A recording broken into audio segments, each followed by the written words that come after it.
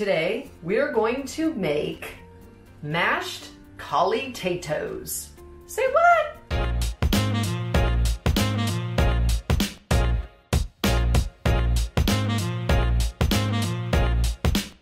I don't know about you, but mashed potatoes don't sound really appealing for breakfast.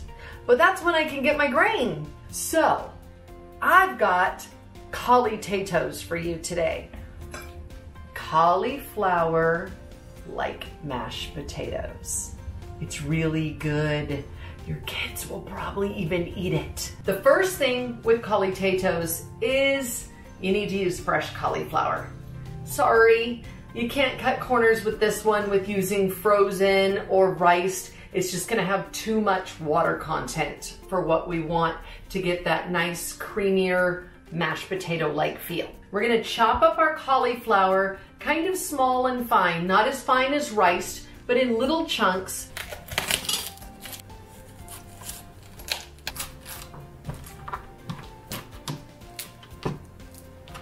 You want to remove the stems as close to the florets as possible because the stems are actually gonna make your Caulitatoes a little funky. Now we need to just get them smaller for quick steaming.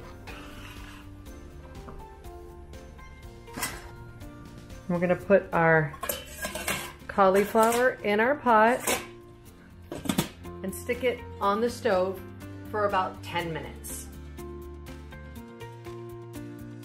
When it's pierced with a fork, the fork will go through it. You don't want it to get really mushy. We're trying to avoid extra water content. You want to steam it. You can't really cut corners in that way with this recipe or it just gets too much moisture in it. So now it's hot and we're ready to put it in our blender. You could try this in a food processor if you don't have a blender, and let me know down in the comment section how that worked out for you. We're gonna add some garlic powder, just a little sprinkling. At least that's what I like to add because I like a little garlic flavor. But if you don't, then salt, pepper is fine. You can also add herbs of your choice.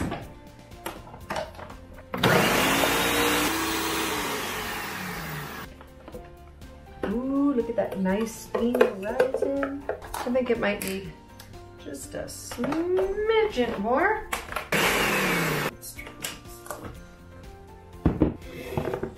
The Caulitatoes on top are gonna look a little bit more granular and drier than the ones down below. You don't want to mix this until it all looks super mashed because it's gonna end up again too watery. But when you get it out and you mix it together, it's the top pieces are going to get mixed in with those bottom and become really nice all together.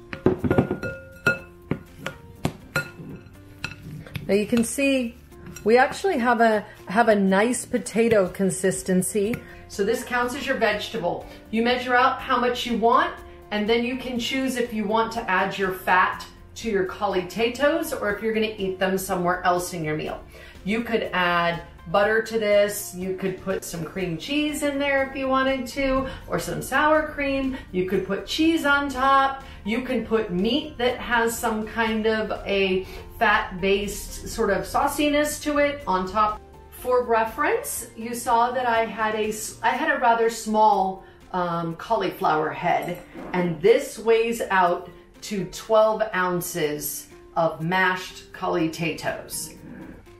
Our Caulitatoes are done and we are ready to eat them with our dinner.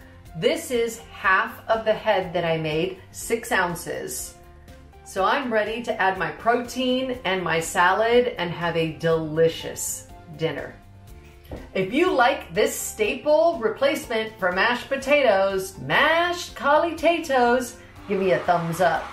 And if you want to see more recipes like this for Brightline Eating compliant recipes, hit that subscribe and that notification bell so you get notified when I release them. This recipe is on our website at forkishhabits.com. Thanks for coming to my kitchen and visiting. We'll see you next time.